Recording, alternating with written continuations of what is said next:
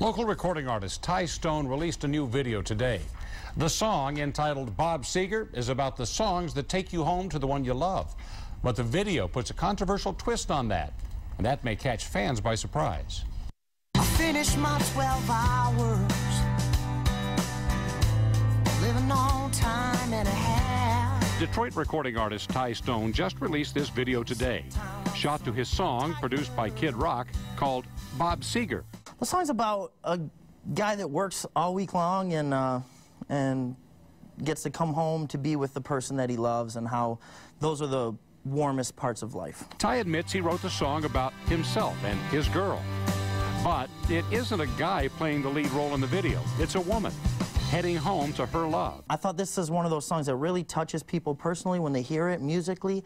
And so I thought if I could do something like this with a little twist and kind of get them in that mind frame, and then sort of introduce a same-sex couple at the end, that, you know, maybe people would have that aha moment where they sort of realize, hey, you know, this is something that we should respect. Ty's last video enjoyed considerable success on country music TV. And country music is a notoriously conservative genre.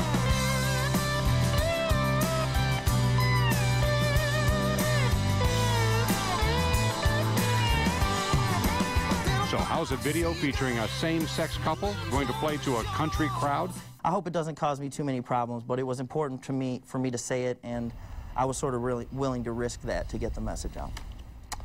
By the way, Stone, who is not gay, says he has a whole lot of friends who are, and they get bullied because of it. He says he hopes this video will change a few minds. We have a link to his website and also to that video at WXYZ.com. Certainly a lot of people talking about it, and a lot of people will be talking about it a lot more with this new song, especially in the country genre. So yes. We'll see what people think about it.